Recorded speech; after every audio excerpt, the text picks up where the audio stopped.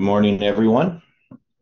Welcome to the study this morning. We're going to continue looking at these lines where we were yesterday. So if you can just join me in a word of prayer. Dear Father in heaven, we are very grateful for this morning, and we ask for your Spirit's presence here. We ask for a clear mind and an understanding heart. I ask, Lord, that your Holy Spirit can guide and direct us in this study, and these important lines that address our time. And that as we follow this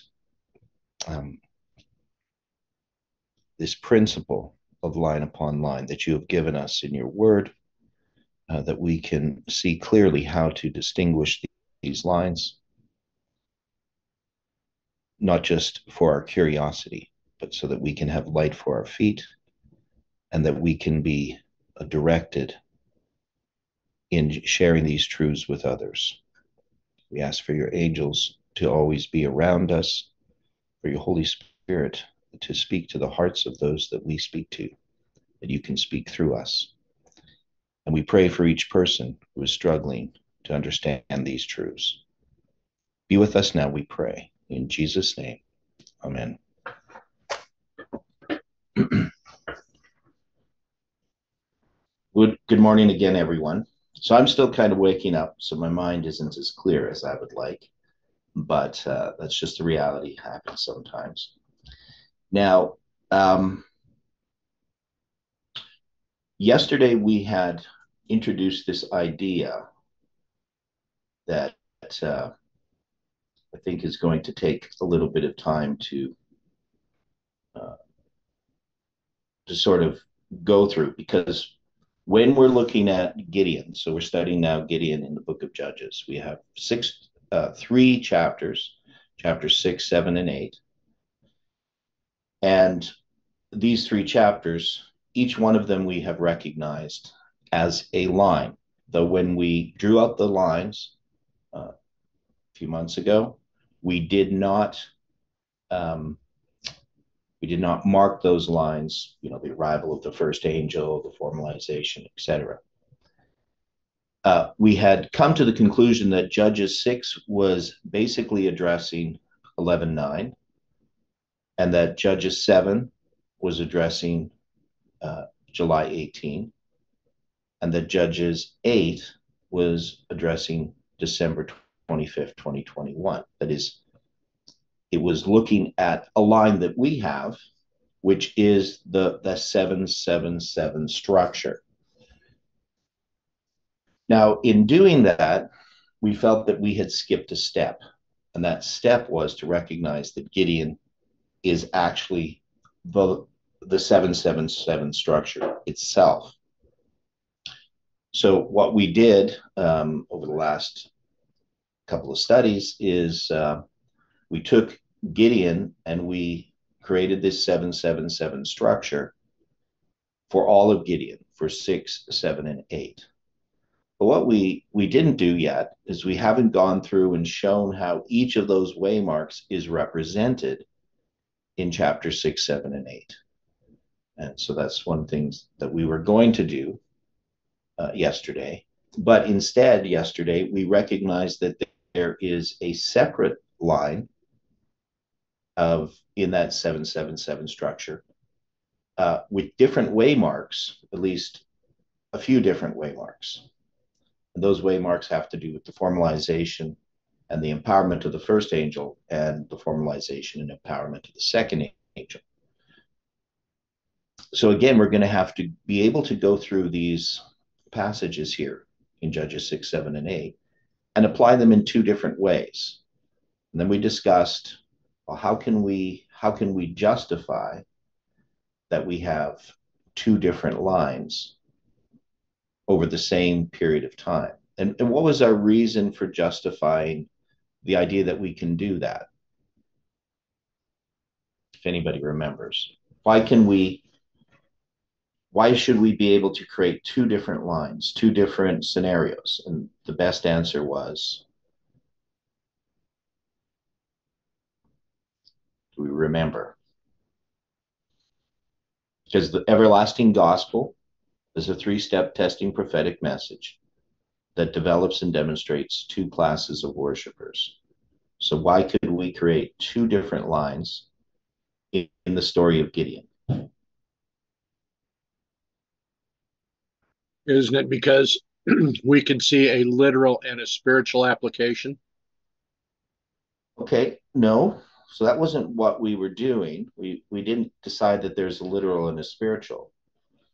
That I mean, one is in order for there to be two different lines, that means there has to be two different darknesses that are being addressed, that are separate darknesses.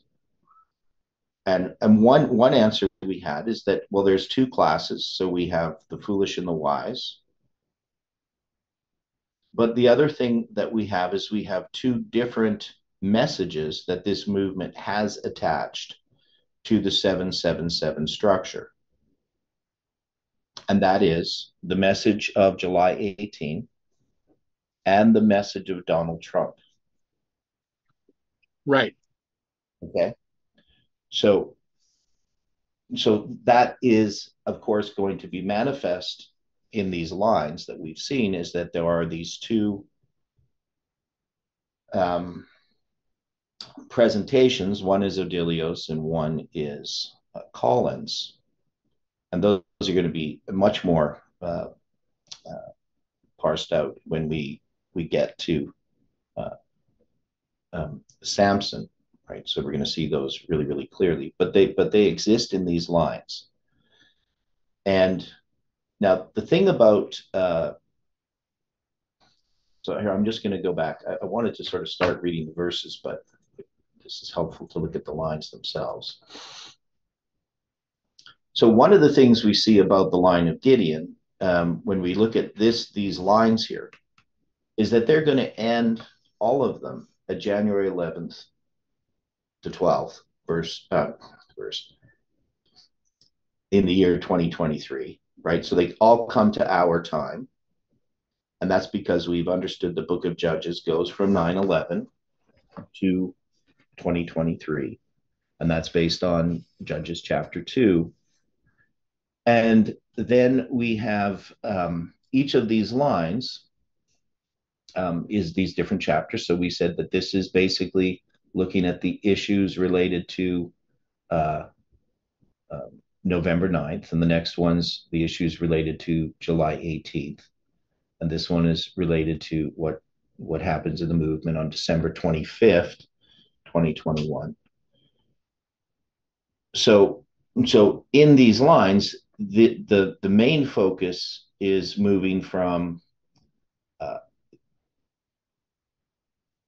the events that precede November 9th to some degree. That is in the second line. But it's really about November 9th. But these lines here don't end on December 25th, 2021, except this second line, chapter 7. But they go further. They go to an arrival of the third angel in 2023, if we take this first line as each one of these lines has 7 waymarks. And so we could draw out those waymarks, which we haven't done yet for those lines. But when we look at the line of Gideon itself, it just goes to December 25th, 2021. But of course, we know that when we have a line, we can zoom into the different waymarks. So we're saying that chapter 6, 7, and 8 are a zoom into the arrival of the first angel, the arrival of the second angel, and the arrival of the third angel. Yet all of them, when we zoom into them,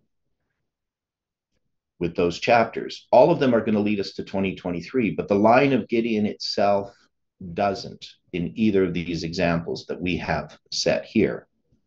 It's not going to bring us to 2023. But one thing we can say is that December 25th has in it that 2023 date, but only when we zoom into it. And actually, when we zoom into either one of these waymarks, it's going to bring us to 2023. But the line of Gideon itself, when it's put into the 777 structure, doesn't directly give us the 2023 date. So it becomes something that happens when we zoom into the line of Gideon. So this line of Gideon, this is basically how Jeff would have looked at the line if he had addressed Gideon in the way that we're studying it, based on how, when we examine the foundation, how he understood Gideon even prior to July 18th. But once we look at how he applied Gideon, the 300, to July 18th, we can see how we can create these lines.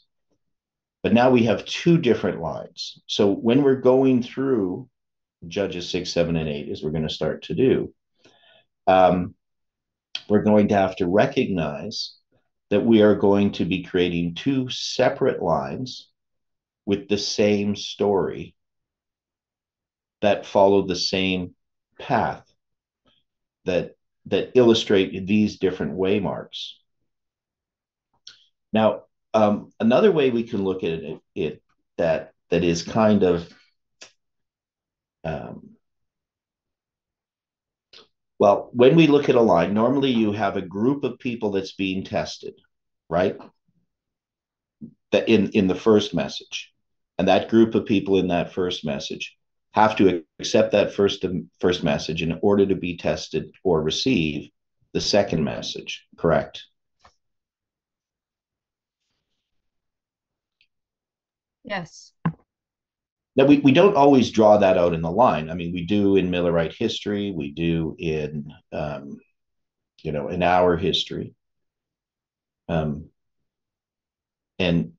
I know that when we've done the decrees, I've never drawn that out. I've never said, who's tested by the first message, who's tested by the second. But we could probably think it through and realize that the second message is testing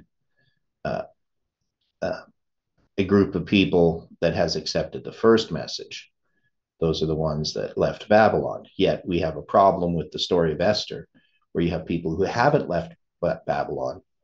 But those people who haven't left Babylon, they're in a sense being called out of Babylon in the second message.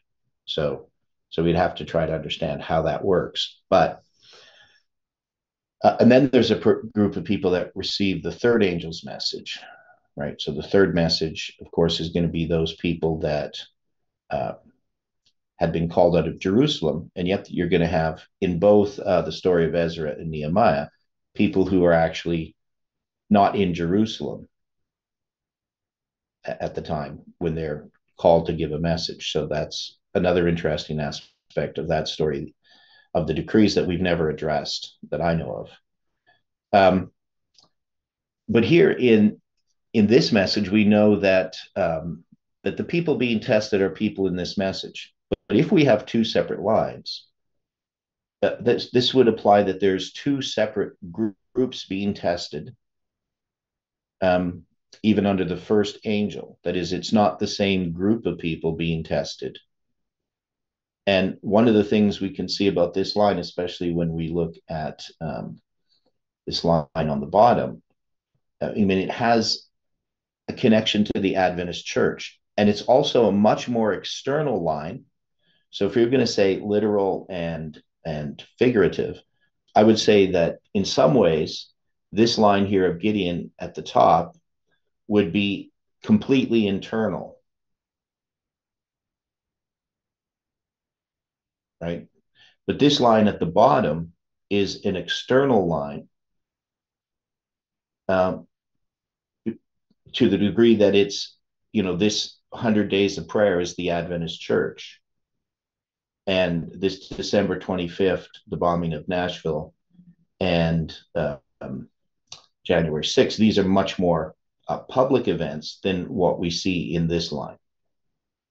And the fact that we gave a message regarding July 18th, this was a message to warn people outside of our movement, right? So this is a public message, and this one is not. Does that make sense?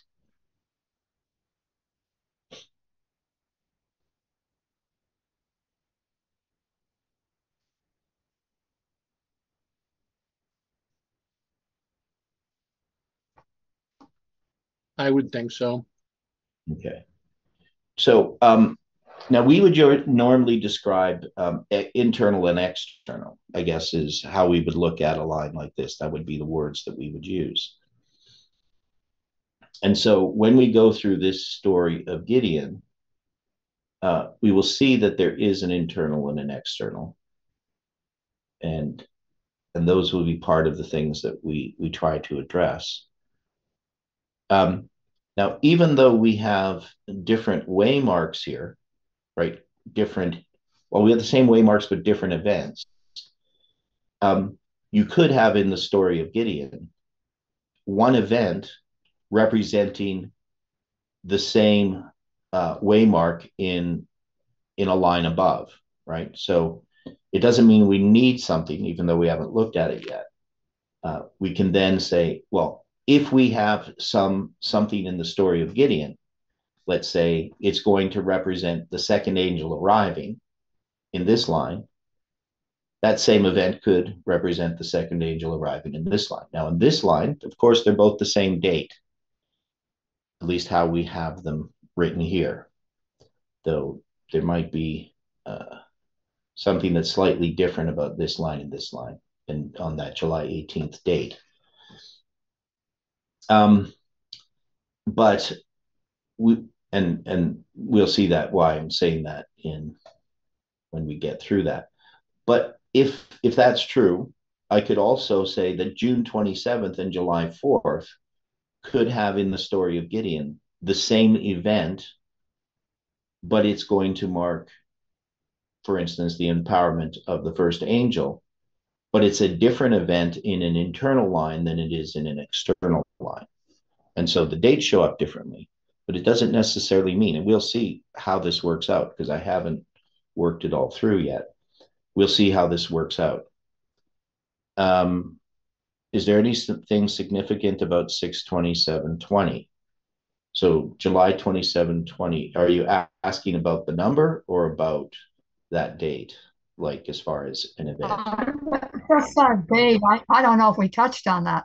I'm drawing a blank here. No, okay, so June 27th is 1,260 days from January 14th, 2017. So that's when Jeff is going to give this message. I remember. Yeah, thanks. Yeah, and then the 200. Yeah, okay, great. Yeah. And then it's going to be 273 days to March 27th, 2021. So now, one of the things about having this June 27th date on this line is we don't have March 27th, 2021 or January 14th, 2017 on this line, and yet we have this June 27th date. But what I was arguing why this was the empowerment, because as we were moving to July 18th, because we're having this message, of course, about July 18th, and we have this first message. When we were moving toward that message, it was part of the thing that was empowering this message, at least, had to do with the understanding of the pandemic and the role that January 14th, 2017 presentation had in connection with Panium or Raphia and Panium, with the pandemic in between.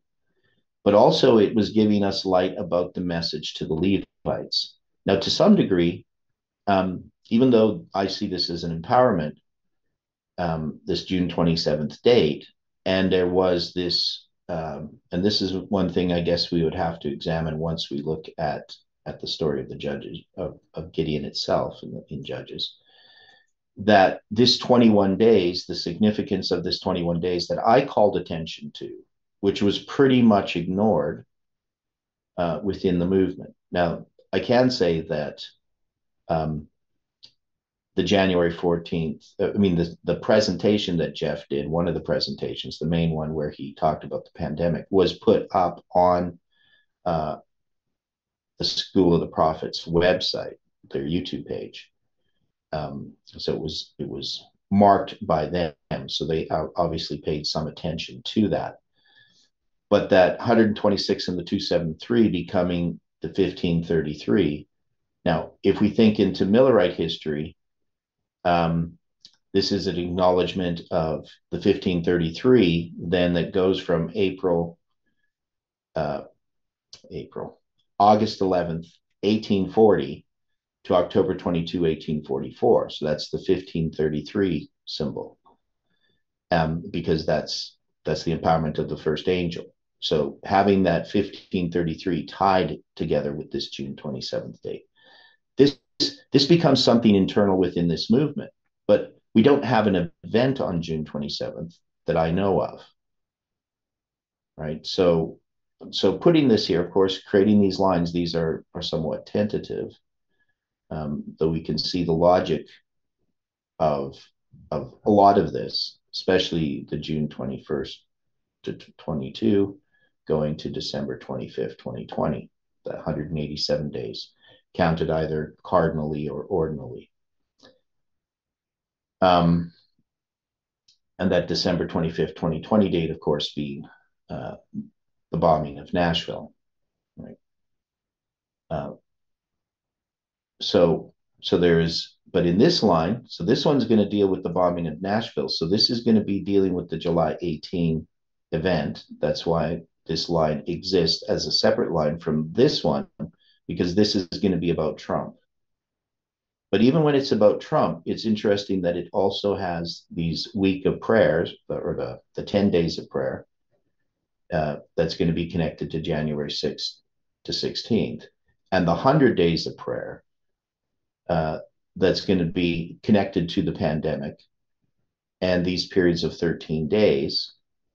And yet we're saying that these are external events that are witnessing to the movement.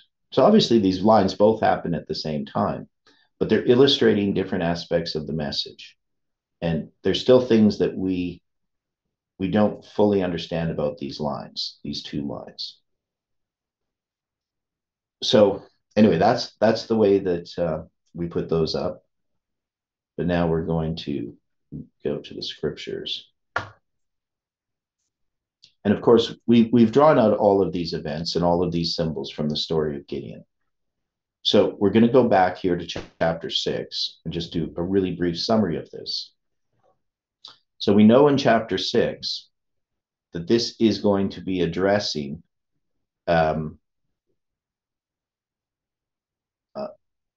this period of time prior to 11/9, and also before 9/11, in the sense that we have this message of Jeff. This is the foundation of the message. This is during that period of darkness, a prophet is raised up, and we're being under this Midianite oppression for 7 years. So we have this symbol. We talked a bit about how this relates to the judges as being fulfilled in part in the time of the judges. And then we also addressed a bigger problem, which was when we took this whole line of literal Israel, that the judges, we didn't create them as one of the waymarks on that line, that the judges occurred between the waymark of Moses and the waymark of, or whether we call that Moses or the Exodus, and the waymark of David, or Saul, David, and Solomon. So that is the United Kingdom. And so we have this period of judges that's kind of, even though we have all of these reform lines, it's not a major reform line that's on those 7 reform lines that occur with literal Israel. And literal Israel is, of course, a waymark on that big line, the cosmic line. So we have the cosmic line, right? And in that cosmic line, we have literal Israel, right? And then we take the line of literal Israel and we take all the major reform lines, but the judges is not there. It's a period of time. It's, in a sense, it's a period of darkness. Every man did that which was right in his own eyes, right? That's sort of the judges to some degree. But then we're going to have this darkness. And during that period of time, all of these judges are going to be raised up as they're being oppressed by these various powers. Some of them enemies that were left in the land, some of them are relatives, tribes that are related to them, and then some even with internal within their own 12 tribes. They're going to have these battles or these conflicts. And so that's where the period of judges occurs. And we're saying that that the period of judges represents from September 11th to September 11th to 2023. Now,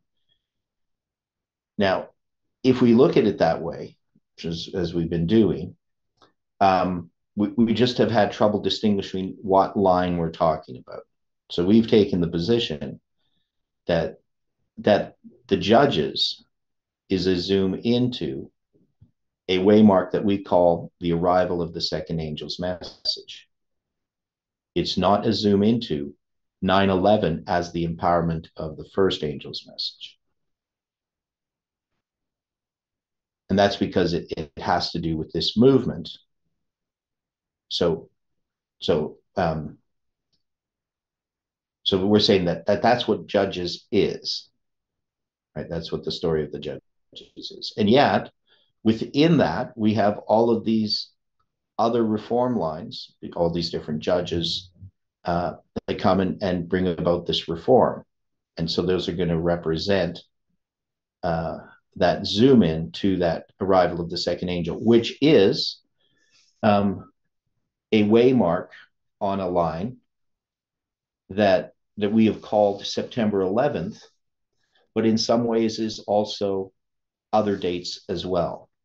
So we're getting close to be able to separate out these lines. The goal is that we can clearly see what line we're in when we're talking about an event or a waymark and its significance. We can say we're in this line. In this line, such and such an event represents such and such a waymark in relationship to a certain period of darkness. It's addressing a certain understanding of light. Because we need, and why do we need that? Why do we need to understand these lines in this way? Why couldn't we just be happy with what we had before?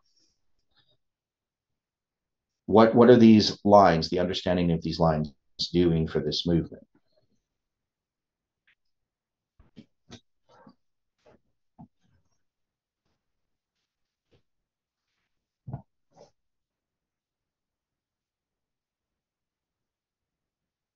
I know God is giving us light each day, and I mean, I can read the Bible, I can read inspired stuff, and every time I do, I learn something new.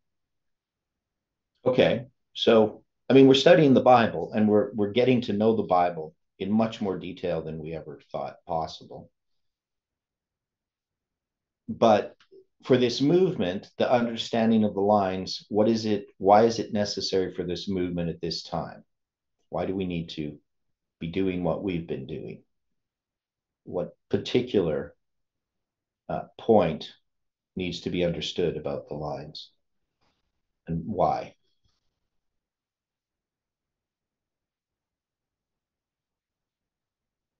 What part are we playing? You know, like we need to know how we fit in what's occurring right now. Now, what role do we have in these final days? Okay. Yeah. So one is we need to know what our job is, what our responsibility is. And this has been a struggle, I think, within the movement for a long time. That has been, I don't think that people have really had an answer to that. There would be lots of different answers. And we can even think back to what happened in 2014 with the separation that occurred within the movement. And part of that separation was about public evangelism. You know, what is this movement supposed to be doing? What is its responsibility? What is its work? And there was those that left that believed that we needed to be evangelizing. and many of them were evangelists. That's the work that they wanted to be doing, was have evangelistic series and keep bringing people into this movement, separate from the church. And in some ways, Parminder and Tabo, even though they had accepted the idea of no public evangelism, they were still planning to create a church that we were going to be calling people into, and into out of the Adventist church was their message, where that wasn't so much the role of the other groups. They were thinking just going out to the world. But part of that was a conflict of what is our role? What do these lines mean? And where are we in these lines so that we know what we are to do? Now, if we think about what's presently occurring in the movement, and I did a simplification of it at the end of, I don't think it was yesterday, but maybe it was, just dealing with Odilio and Colin's lines, but especially with Odilio, what he's thinking, because his line addresses July 18th. But both Colin and Odilio are addressing the Sunday law, how it's going to look, what the present events, the pandemic, and the situation politically with Trump, how these are relating to what's going to be coming right away. And the idea is that Sunday law is coming right away, and we have a particular way of looking at it, that it has to do with the pandemic and it has to do with Trump. And yet we can see that the lines are showing us that that's not the case, that Trump is not going to be president when the Sunday law comes in, and the pandemic is not going to be the issue. These occurred, Trump and the pandemic, under a type of the Sunday law that exists within our line.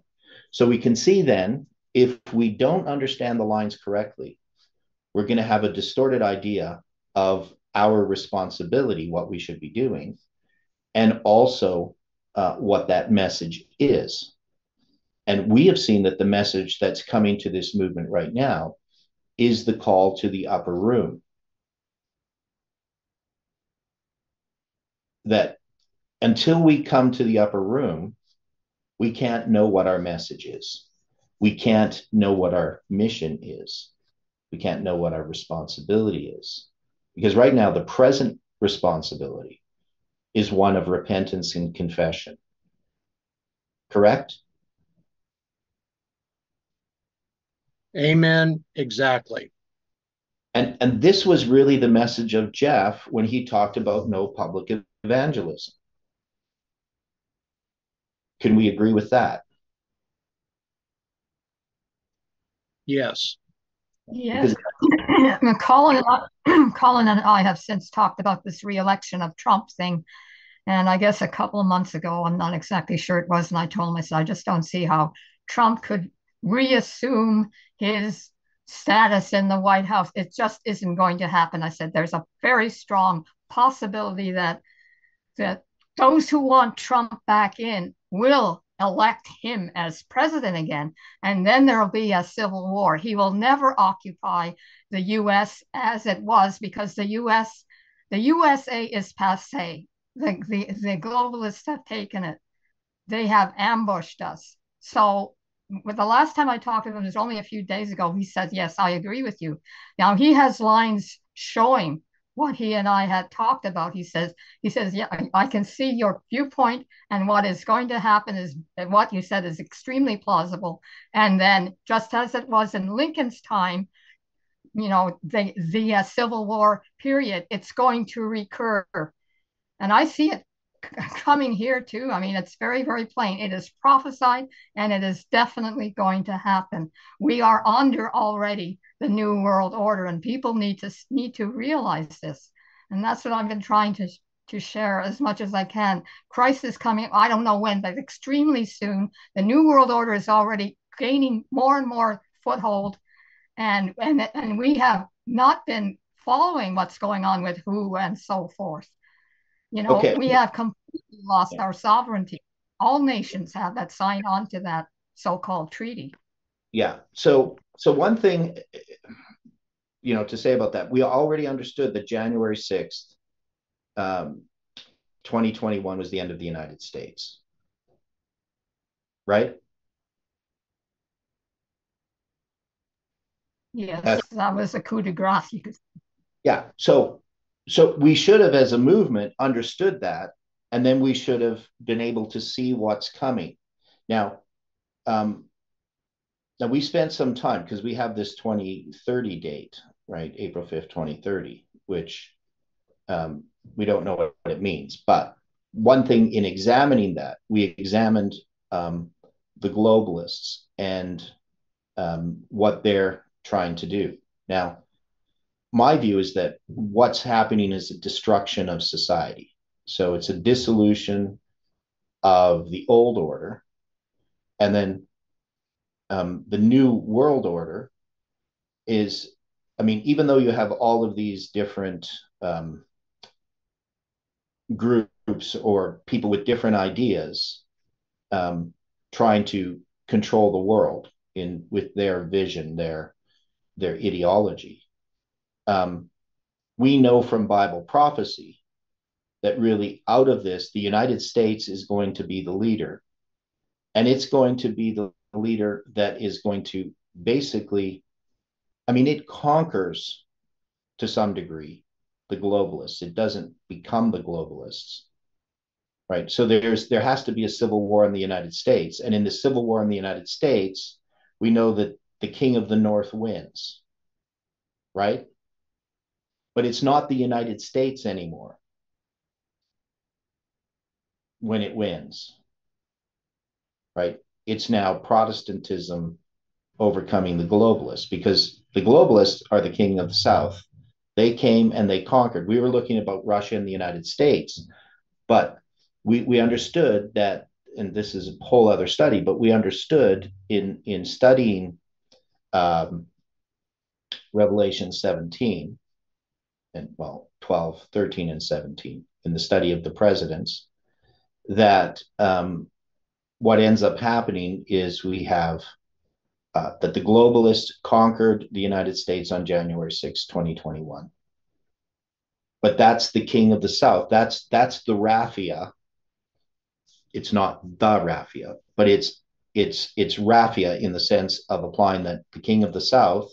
What we were looking for was that Russia was going to conquer the United States, so to speak. Russia was going to beat the US, right? But then the US would come and destroy Russia. But that's because we believed that Russia was still the king of the South. But I made the argument that Russia is no longer the king of the South. And this was what Jeff was teaching, that Russia was the king of the South. Because we know when the Soviet Union fell, Russia still survived. And so the idea was that the flood came, but it only came up to the neck. But the head was left. But the head wasn't Russia, was it? What was the head of the king of the South? Doesn't that have to do with the ideology itself? Yes, indeed. And it moved to the UN even though it was always kind of there. But now the UN, or the globalists, they still existed, but in a different form. With the fall of the Soviet Union, that actually increased the power of the United Nations, right? Because during the Cold War, the two powers were the United States and the Soviet Union. But now the UN comes in and takes that role. The globalists begin their work after the fall of the Soviet Union of really uniting that globalist agenda, forming it, developing it. And so that whole socialist agenda now has taken over the rest of the world. So Russia, it wasn't about Russia, it was about this globalist agenda. And that globalist agenda has conquered the United States. And that's illustrated by what happened on January 6, 2021. You know, it's connected to Trump actually losing the election. And then basically the establishment, the media and everything, accepting that Trump lost the election. And Trump can't win that election. It's not about an election. The only way and it's not even about Trump now, because it's about a principle or an understanding that exists with this idea of the Republic of the United States. And so you're going to have a conflict between these two powers, Protestantism. But Protestantism in this apostate form is going to conquer the globalists, right? So that's the Civil War that has been going on. America is in a civil war. It doesn't have to become a bloody civil war for it to be a civil war, though it will become a bloody civil war at some point. And in some ways it has. I mean, there's been a lot of deaths. Just it's not like the Civil War fought in 1863. And that's not even a typical civil war, what happened in 1863. A lot of other civil wars are much shorter than that. And, they occur, and often we call them a coup or something like that. But that's when a country, fights against itself. Now, in that case, we know that we can look at what happened in 1863, and you can have the King of the South there is the Democratic controlled part of the United States. And we can see how that's connected with Nashville, and everything that happened in Nashville is connected with the Democrats and all those ideas, racist ideas, and that you have the King of the North being basically Republican. And so we can see how that happened, how that's been going on for quite a long time in the United States, with now Trump being the person there. But we know that when we move past Trump, that Greece defeats Persia, right? Xerxes goes up against Greece and loses.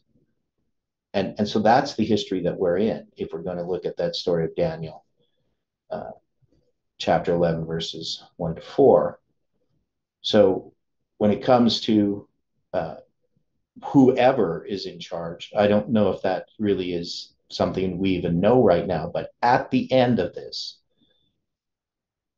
an apostate Protestant, apostate Republican United States will rise in opposition to globalism and destroy it, but it's also going to destroy it by uniting with it, right?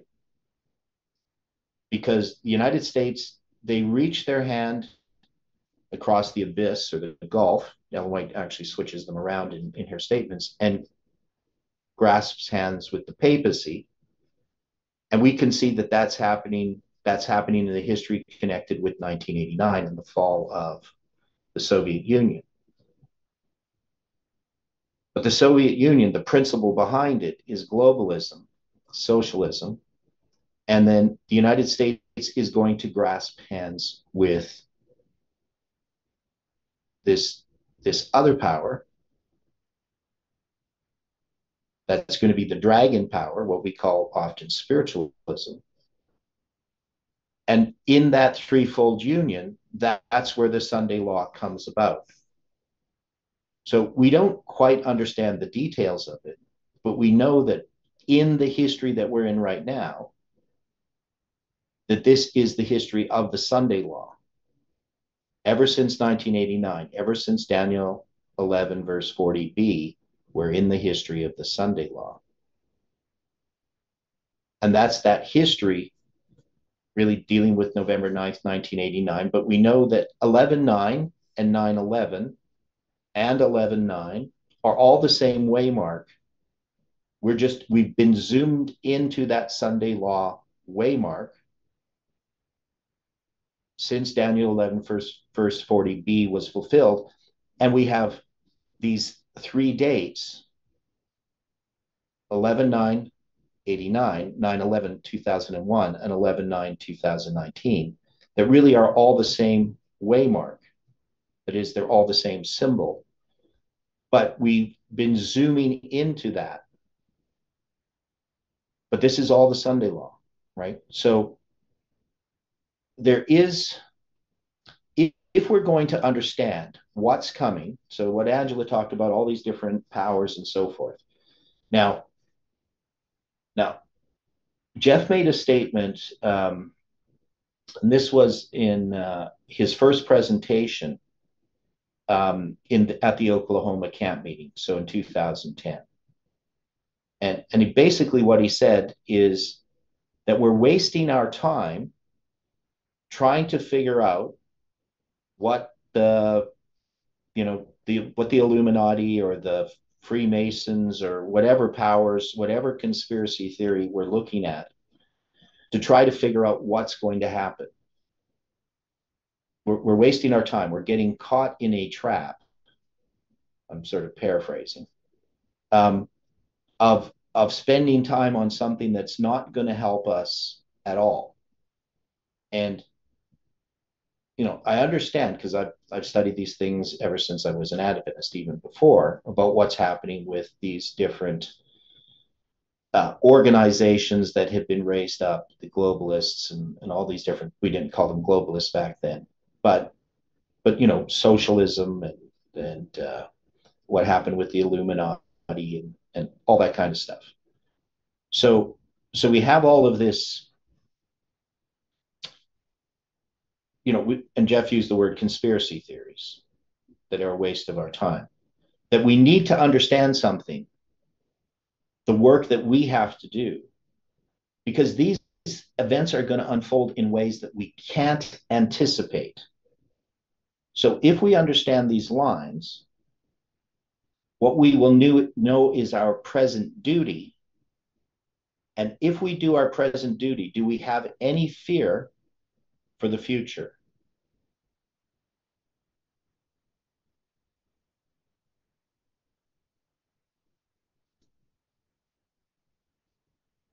Because how do we understand our present duty?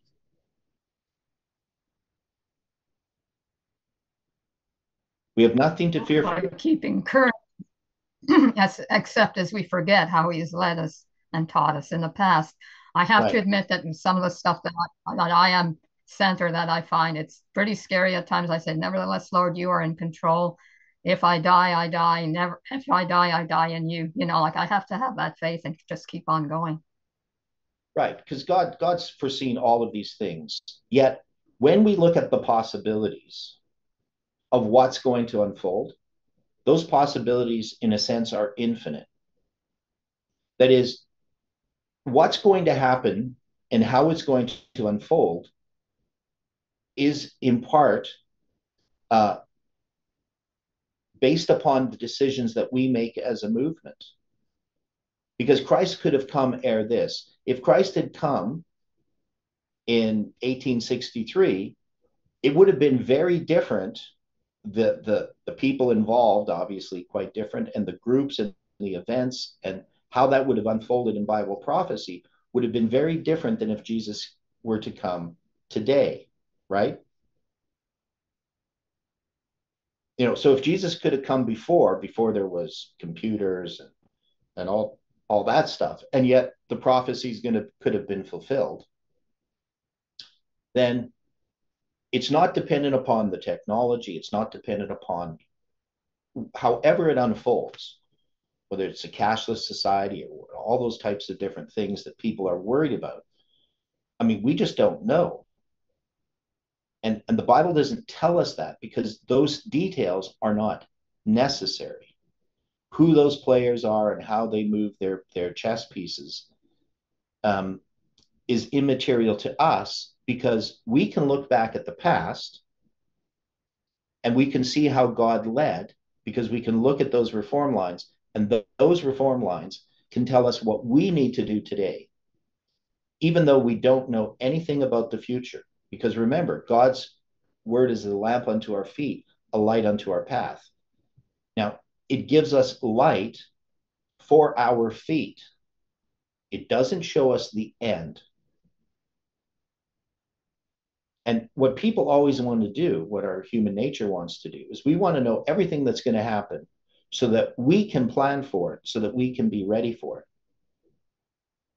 But we don't need to know everything that's going to happen so that we can be ready for it. We only need to know what we need to do today, because God already foresees those things and he's leading us along that path. And we need to trust in him. And what ends up happening if we take the story of the spies, for instance, that was brought up earlier in one of our studies. Did they need to send in the spies to spy out the land?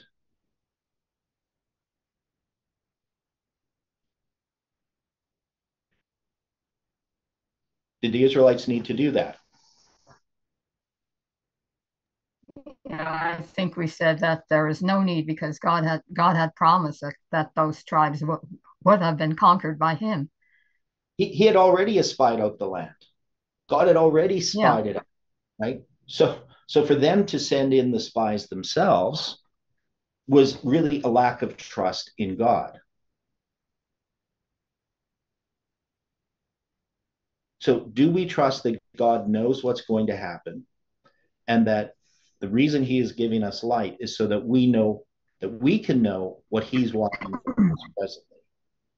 How that's all going to unfold, trying to anticipate the future, thinking that that's going to help us. Well, what we're going to do is we're going to see the giants, right? And we're going to give a false report.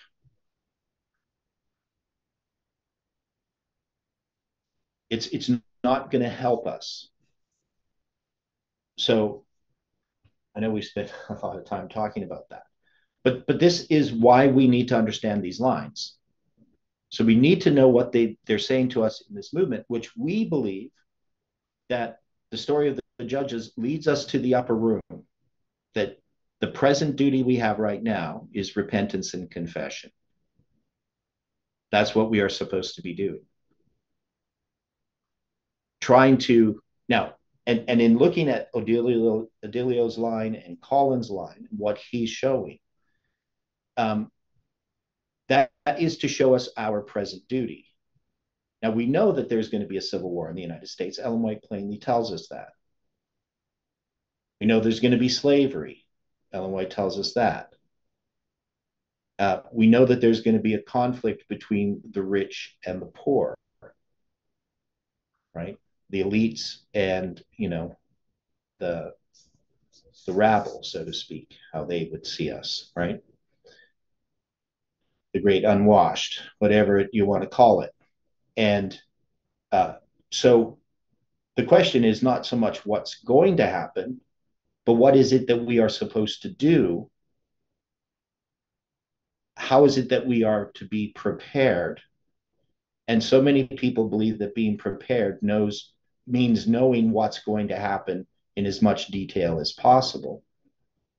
But we know that what prepares us is a character, that no matter what happens, if we do not have a character of Christ, we won't be able to stand. And so we sort of mock the Adventist church because most Adventists don't, they just think the Sunday law is going to come one day, and, and they'll know what side to be on because they know stuff, right? But knowing stuff isn't going to help you.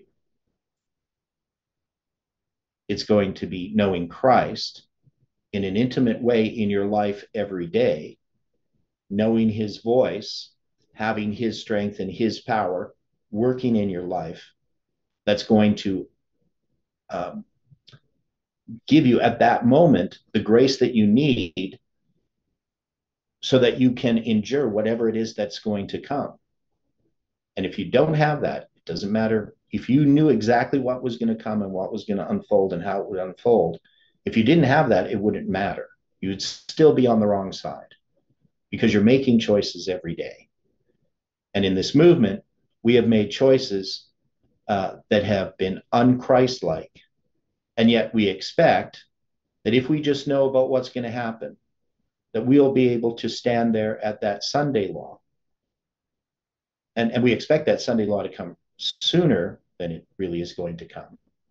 But in some ways, for us who believe that's going to come sooner, it's going to come sooner. That is our close of probation. is going to come if we cannot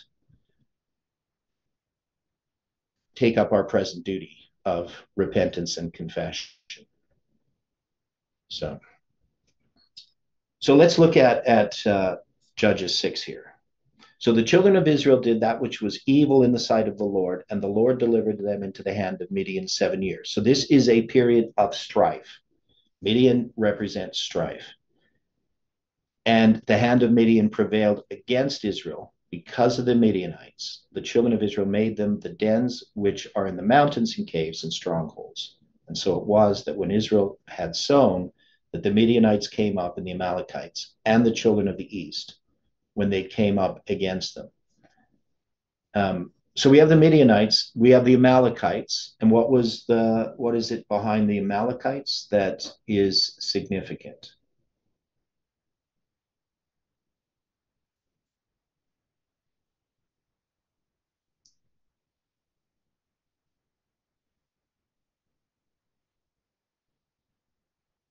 So they're descendants of Amalek, a grandson of Esau. So they basically descendants of Esau. And what is it about Amalek that is important? Weren't they the first to attack the children of Israel when they came out of Egypt? Right. So they're the first ones to attack. And of course, they sort of go at the back end of all the... They went after the weak and the infirm and the children. Right. So if we're going to understand this in the context of strife, and we're going to take Amalek, it is a backbiting spirit, so to speak, in the movement, right? Could we say that? We're going to use it as a symbol. That would be a good way of putting it. And now, what about the children of the east then? How would we look at that as a symbol?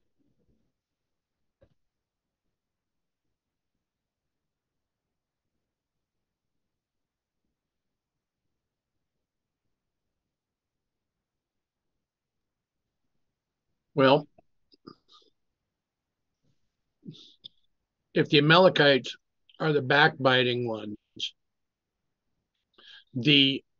let's say the relations within the internal portion of the church, then are the children of the east the external.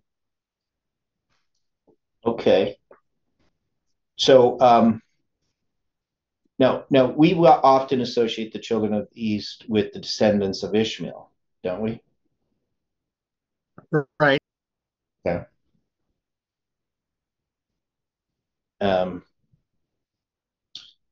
Right. So that would be Islam. So when we look at this symbol, we say, well, it's a symbol of Islam, children of the east. But these are oppressing in this example here. They're oppressing God's people. And if we think about Ishmael, I mean, this is, we can even go all the way back to the idea of his mocking, the mockers, right? Because Ishmael mocked Isaac. Agreed. Okay. And I would say that that's part of what's happening, has happened in this movement. We've had the mockers, and these can be the people on the outside. So this movement is being oppressed, both within and without, right? But this mocking spirit exists within this movement. And so I would just say... The children of... Sorry, Theodore, but I was thinking, could the children of the east also be those who have their faces to the sun and they're worshiping the sun? Well, they would actually have their backs to the sun if they're from the east. Okay, I was thinking they would be facing east, the rising sun. But if they're persecuting us, they got their backs to the east. But yeah, I understand. So, yeah. Let's remember. Yeah. The major symbol that Islam uses is the moon. Yeah. And so the moon is reflective of the sun. They're not turning their their faces toward the sun, they have their back to the sun so that they can observe the moon. Yeah, though it is the crescent moon, but True. you know, which happens Still when the moon. but yeah. So anyway, the way that I would look at this is this is the mockers in this context, dealing with the strife. So we have the Midianites, which is strife, and then the Amalekites, which we had as the backbiters, and then the children of the east as the mockers. Right. And so this is the problem. This is the darkness that has been oppressing this movement. And so the message of Gideon is meant to reform us from these things, right? To correct this movement.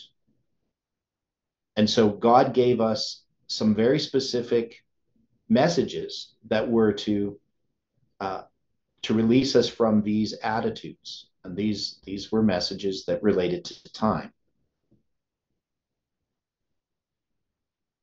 So now Jeff had already given a background or a foundation for what ended up happening in this movement. So when it talks about this prophet that came, so they're impoverished, right? It's going to have all these symbols, but I don't want to go through it all again.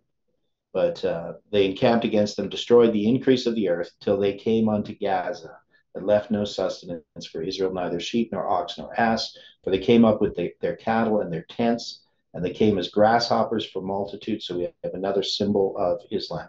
For both they and their camels were without number, and they entered into the land to destroy it. And Israel was greatly impoverished because of the Midianites, and the children of Israel cried unto the Lord. It came to pass when the children of Israel cried unto the Lord because of the Midianites, that the Lord sent a prophet unto the children of Israel, which said unto them, Thus saith the Lord God of Israel, I brought you up from Egypt, and brought you forth out of the house of bondage.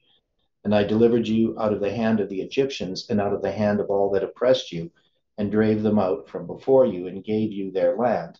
And I said unto you, I am the Lord your God. Fear not the gods of Amorites, in whose land ye dwell, but ye have not obeyed my voice.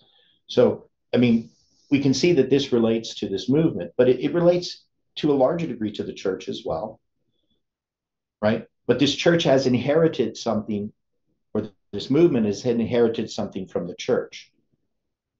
That is, this movement has actually in some ways been worse than the church in its persecution of its members.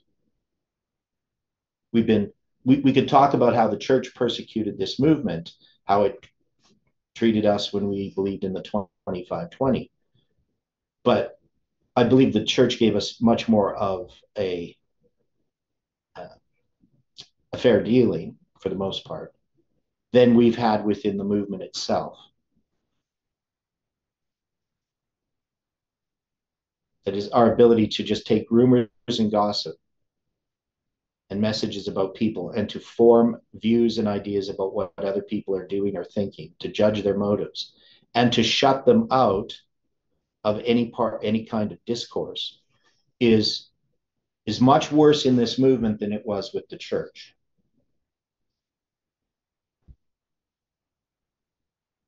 So this is something we've inherited from those that we have criticized, because he that judges another man does the same things. We really have been of the same spirit as the church. And if we were in the power in the church, we would have treated people in the movement worse than the church did. Often it's that we weren't in power and why we're in conflict with the church in the first place. Many people are in conflict with the church, not because of what the church teaches, but because they're not part of the church. And there's a good reason often why we're not part of the church. But this church has marginalized many people who are in this movement and have been in this movement. Marginalize those people because those people were very un-Christ-like in their attitude towards others. Even though they professed to believe something that was light and would blame the church, they were often the church was less blameless than them. So we've inherited these people who are self-righteous, judgmental, arrogant, critical,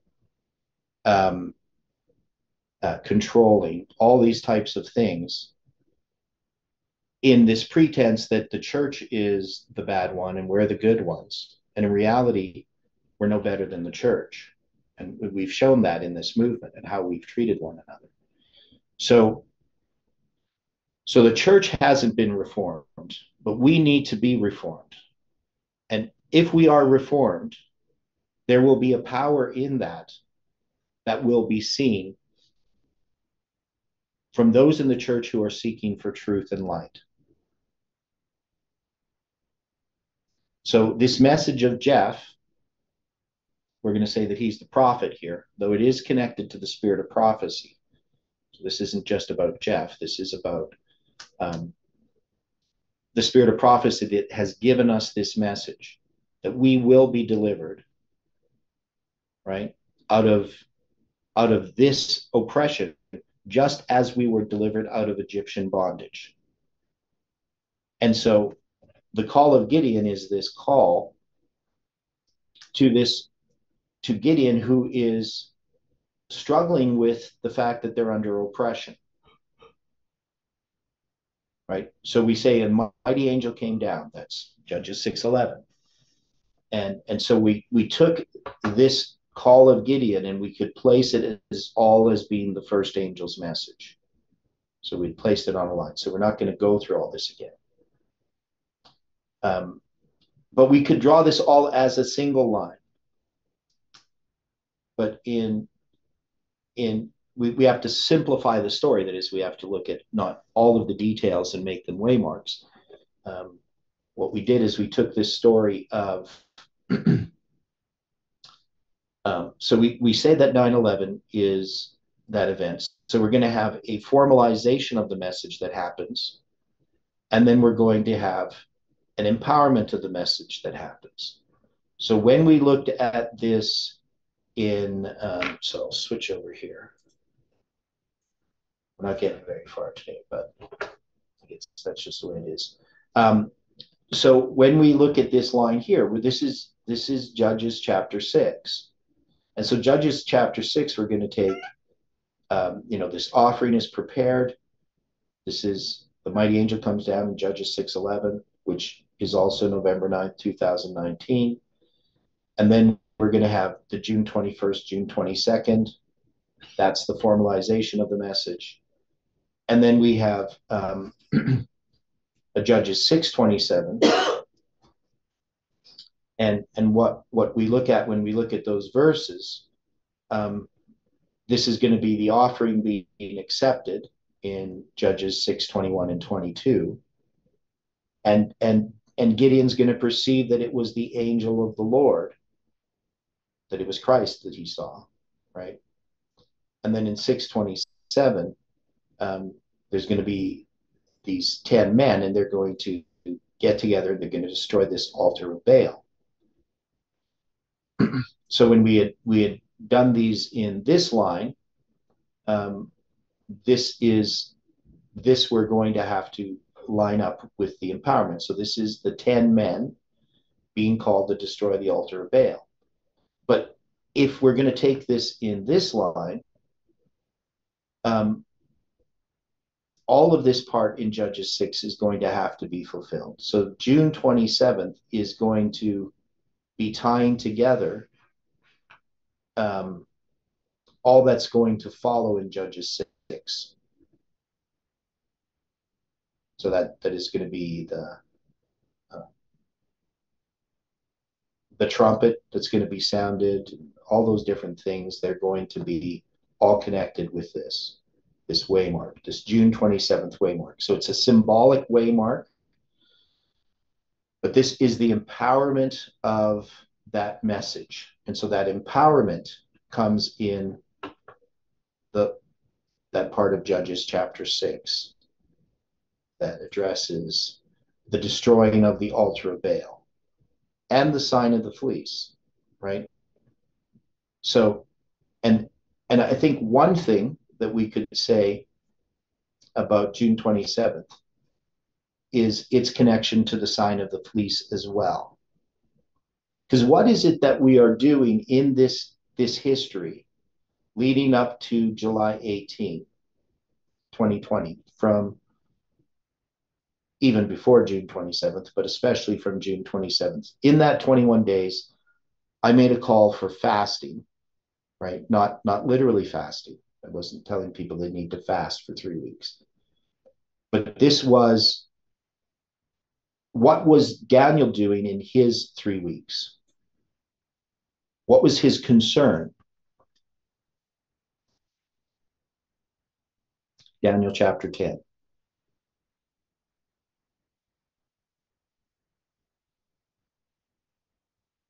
It's the same concern he has in Daniel chapter 9. What is Daniel looking for?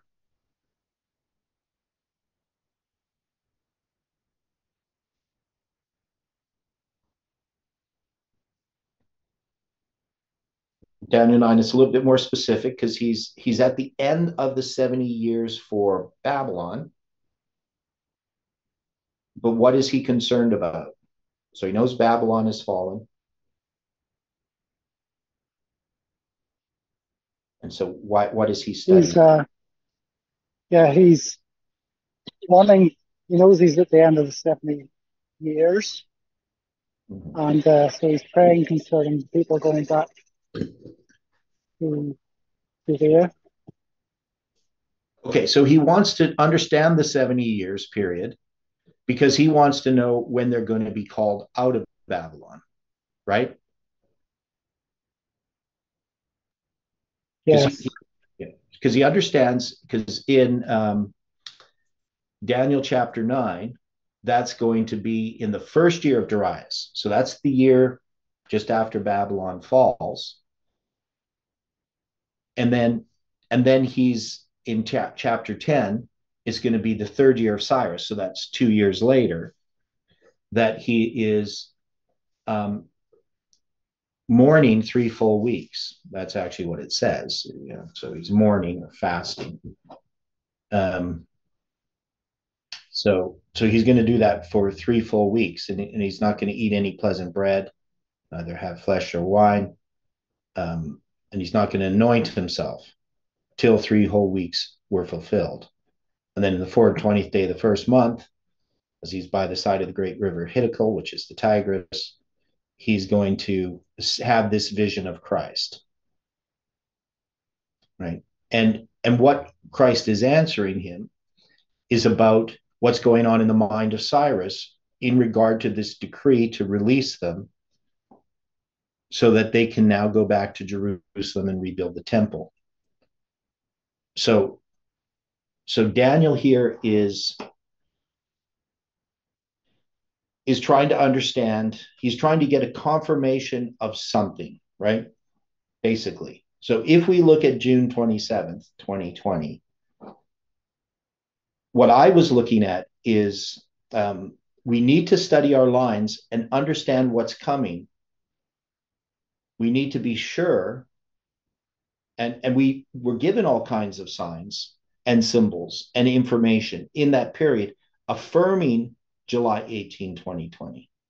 So if we could go back, I'm not going to do that right now because I don't remember everything, but there was all kinds of information that was being given to us that was affirming that date. And so as we keep approaching that date, we're finding more and more evidence that July 18th is solid. But at the same time, we also are being shown that it could be a failed prediction. But so I would liken that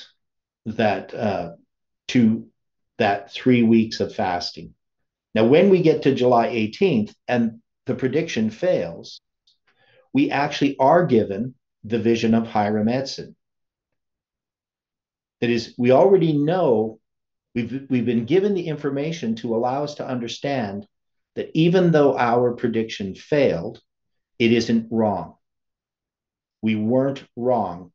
We just did not understand how that line was to unfold. Because July 18, 2020 does address Nashville. right? And the destruction that's going to come upon Nashville. It's just not going to come upon that date, because we didn't understand everything about Nashville and what it symbolizes. And we were studying that up to that time too, because what does Nashville symbolize? What is the purpose of understanding Nashville in Ellen White's prophecy regarding the destruction of Nashville? What is it about? What is Nashville's sin?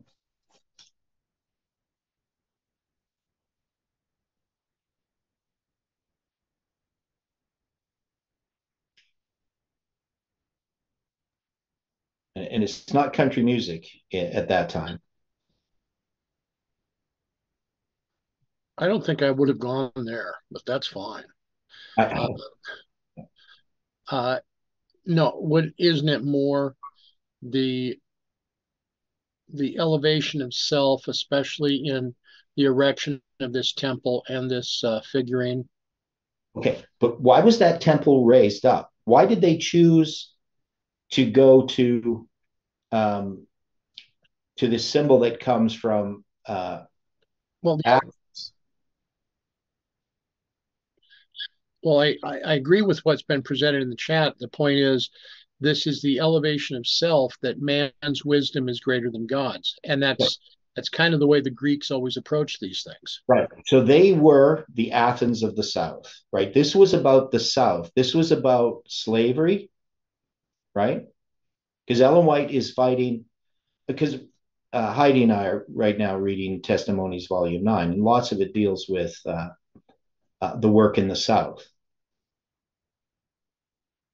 So the work and a lot of this is written like in 1905, 1906, 1907 in Testimonies Volume 9.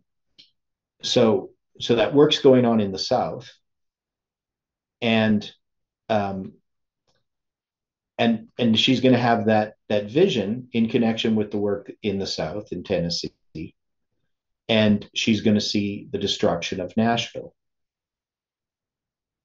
Well, at least part of it, right? Whatever it is she's exactly seeing, we're not certain, but it would be a judgment against Nashville. And that seems like a rather odd city to bring a judgment against if you were to talk about nowadays. Because nowadays you would think, well, what is Nashville? That's country music. Tennessee's all about country music, Nashville and Memphis. And, we wouldn't think of it as this cultural center about education, right? But Nashville was about this place that had all these universities and that was educating people in really a philosophy of the world that was racist, right? Black people are inferior. Now, we much more think about the 1920s as being the time where you get this rise of eugenics, right? People know what I'm talking about.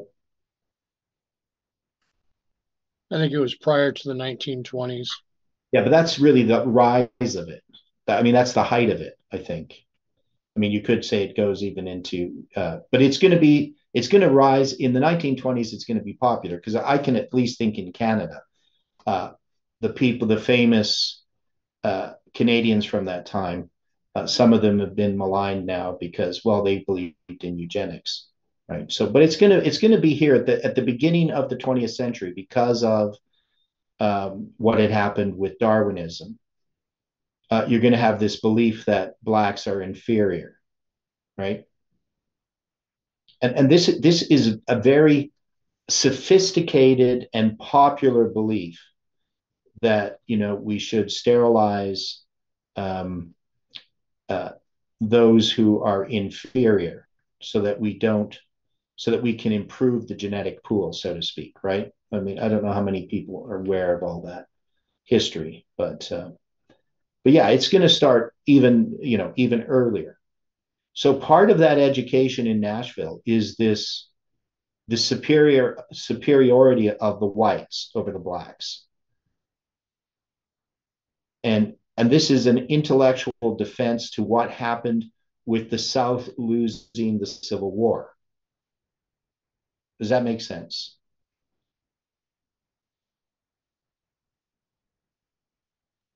This Yes, is one. it does, and it's a lot. It was much worse than what you're talking about. It wasn't Right. just the black. I understand. Right. But you see the point. I mean, this is not my analysis of that history. These are some people's analysis of Nashville and of the Parthenon and why it was built. That it was actually a symbol of white superiority over blacks. That the South, even though they lost the Civil War, they were to be more cultured than the North. That's what they wanted to have. That they were correct in their understanding of the superiority of the white race over the blacks. That's what the Parthenon represents. That's what they were trying to celebrate in that World's Fair, because that's why they built the Parthenon, was for the World's Fair in Nashville. So if we try to understand this,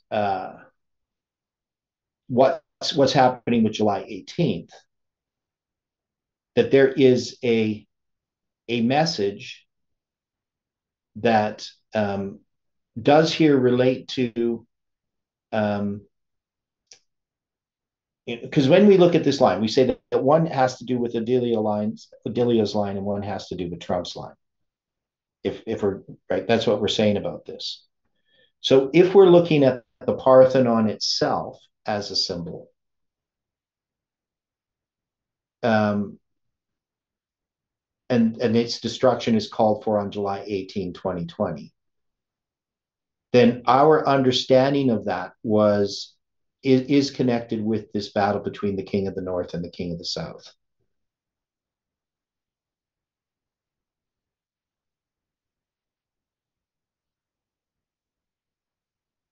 So does that help a little bit in understanding this line of Gideon that we see there, the first one?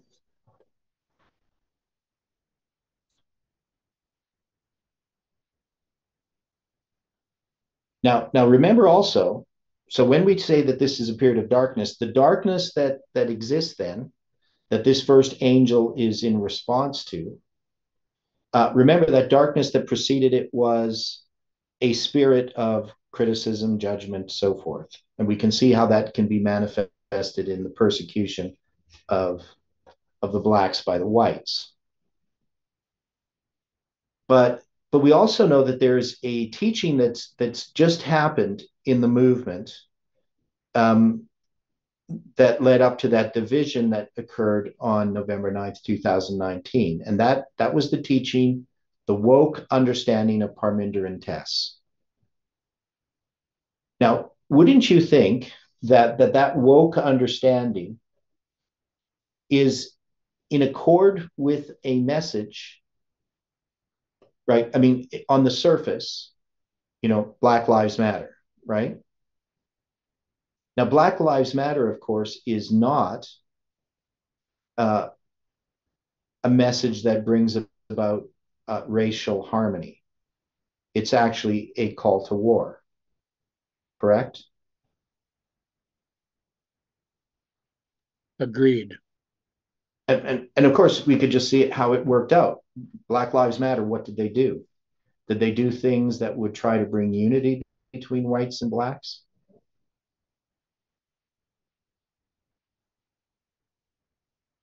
Not at all. Far from it. Yeah. So it actually creates it's the race baiting, all that kind of stuff that happens in the United States, that is just making things worse. It's not making things better. It's antithetical to what Martin Luther King Jr. was doing. So this is just a new type of racism that, from my perspective, somebody who's a Canadian, that America was improving, but with what was happening with, because when Obama became president, it was like, oh, great, a black guy was elected as the president of the United States, racism is disappearing. And then we saw that it increased, that the media and all of the forces in the United States were, instead of recognizing the victories that had been won, just created all this conflict. I don't fully understand it from any sort of logical point of view, but that's what happened. So we have this wokeism, and we have Parminder's movement telling me, people in the movement telling me that I have white privilege, and that if I don't acknowledge my white privilege, then I'm a racist. And I said, Richard Coleman was one of them. And I'm like, I'm the farthest thing from a racist you could expect. Never been racist at all. But yet, I'm a racist. So I could see that this type of thinking wasn't actually, it's the thing that creates civil wars, right? It's not very useful.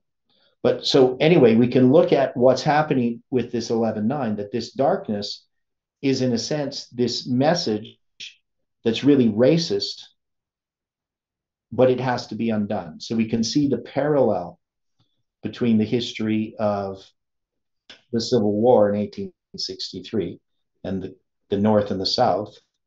And we can see this philosophical battle going on between these ideas, that really these ideas of Parminder and Test are really racist ideas.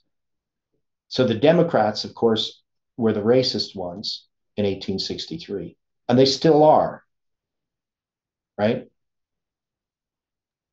The Democrats have been the racist since the time of Andrew Jackson. Yeah, which is, when was Andrew? 1820s. Okay, so yeah, so, and they still are. Even the whole thing of, Black Lives Matters. It's looking down upon, the whole idea that the blacks are oppressed and that we're going to help them. Of course, they never help them. They do more damage to Black communities by their policies. And so those policies are really meant, they're really looking down upon that group of people as if they're unable to care for themselves. It's just the same way the elites look at everyone else, where we're of no value, right? We're just eaters and breeders, right? We're destroying the earth, and the less there are of us, the better off the world is, right? So there's, it's a long, complicated story, right? To understand this, because we're talking about very complicated histories and very broad brushes. So we're going to pick this up again tomorrow. So I want people to think about these things in between, how we're going to look at this line. But I can see that June 27th, there's lots of ways that we've connected it with this empowerment, but it has to do with a light that confirms what we were predicting July 18th. But when we get to the arrival of that's chapter 7. So we're going to have to look at that and finish off chapter 6 a little bit. Okay, so any final comments before we close with prayer? Not from me. Okay, well, let's pray. Dear Father in heaven, thank you so much for the study this morning. And we just pray that you can be with us throughout this day. May your angels watch over us, guide and direct us, and keep us. Help us to follow and serve you. We pray and ask in Jesus' name. Amen.